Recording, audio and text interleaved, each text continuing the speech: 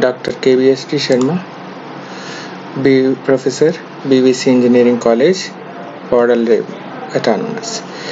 Today, we will discuss about the addressing modes and instruction set in digital signal processing architecture. Before going to discuss about the addressing modes, first of all, we should know what is meant by the pipelining process and how an instruction is going to be executed. According to the DSP architecture, it follows the pipelining process. What is a pipeline? The instruction mechanism which is to be used for increasing the efficiency of advanced microprocessors as well as the programmable DSPs. Pipelining is a process which breaks down the instruction in a series of discrete pipeline stages and which can be specialized by using the specialized architecture. There are 4 stages are there in pipelining process. First one is fetching stage, second one is decoding phase, third one is memory read phase, fourth one is execution phase. Fetching phase. Instruction is fetched from the program memory, and decoding phase. Instruction is to be decoded, and a memory read phase. The instruction operand is to be required from the data memory, and fourth one is execution phase. It executes the instruction and as well as it stores the results either in the register or in the memory. In addition to this, the addressing modes what are to be used in the conventional microprocessors like direct addressing mode or indirect addressing mode or immediate addressing mode. There are specialized addressing modes are also to be used in the DSP processors for effective use of the instruction pipeline. What are the addressing modes? The way which is used to reach the operand is to be called as an addressing mode. There are different types of addressing modes are there. Memory mapped addressing mode, direct addressing mode, immediate addressing mode, indirect addressing mode, register addressing mode, and circular addressing mode. What is an immediate addressing mode? The instruction which loads the immediate data or immediate value into the accumulator, it is to be called as an immediate addressing mode. For example, LD hash 80H comma A. In this instruction, the data 80H is a constant data which is to be stored immediately into the accumulator.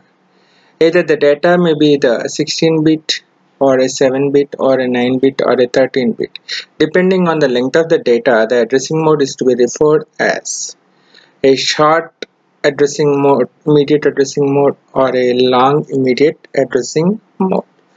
In the indirect addressing mode, the next type is indirect addressing mode. In the indirect addressing mode, we are using the auxiliary registers to hold the addresses of the operands in the memory.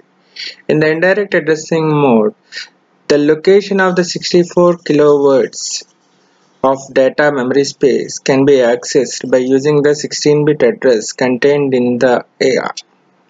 64K is equivalent to the 65,536 locations. The auxiliary registers which are to be designated as AR0 to AR7, they are to be very flexible and powerful. These auxiliary registers are to be designated with the values of 000 to 0, that means 0 to 7. Like these are to be selected by the auxiliary register pointer. And there are 7 types of indirect addressing modes are to be there.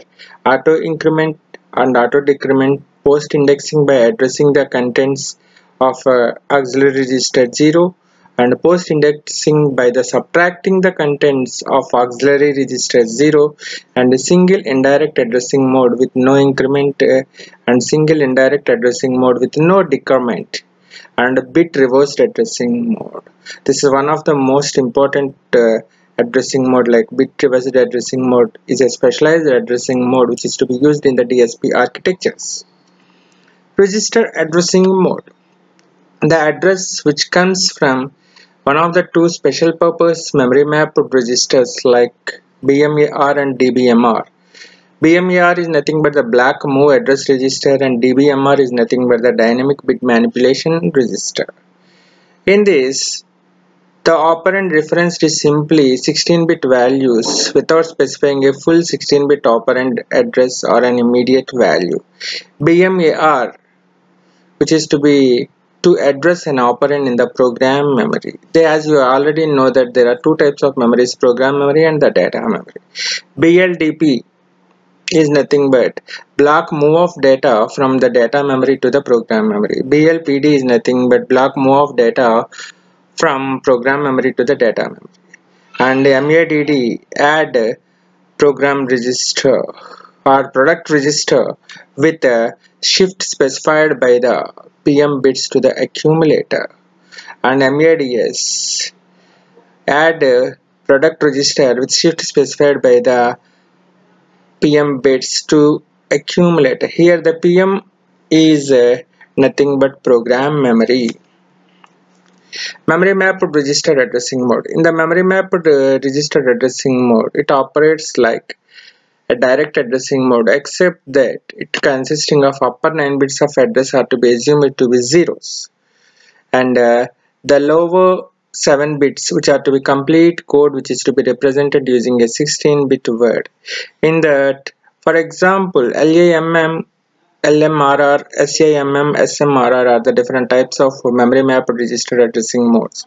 Load accumulator with memory mapped register, load memory mapped register like LMRR, and SAMM store accumulator in memory mapped register, and SMRR store memory mapped register. Direct addressing mode, which is to be access operands are specified of an offset from the base address of the data pointer. The data pointer is a 9-bit field and it is to be contained in the status register ST0, and the address of the operand which contain concatenating the 7-bit data memory address. The 9-bit data pointer field is one of the 512 possible data memory pages, and the data memory address of 7-bit field which is to be the 128 words in that data memory page. Circular addressing mode. There are so many algorithms like convolution, correlation, FIR, filtering, etc. which are to be used. The circular buffers for data processing. There are 5 types of data circular buffers registers are to be there: CBSR1, CBSR2, CBER1, CBCER2, CBCR. CBSR1 are nothing but circular buffer start address, circular buffer end address register CBER. They load the starting and ending addresses in the circular buffers. Next value which is to be loaded in the start and end register is for the circular buffer into an auxiliary register for corresponding circular buffer enable bit in the CBCR. After that, we'll go for the instruction set. There are so many instructions are to be there, like accumulator memory reference instructions, parallel logic instructions, branch and call instructions, IO and data memory operation instructions, control instructions, auxiliary register and data memory page pointer instructions. We'll discuss in detail about the instruction set in the next class. Thank you.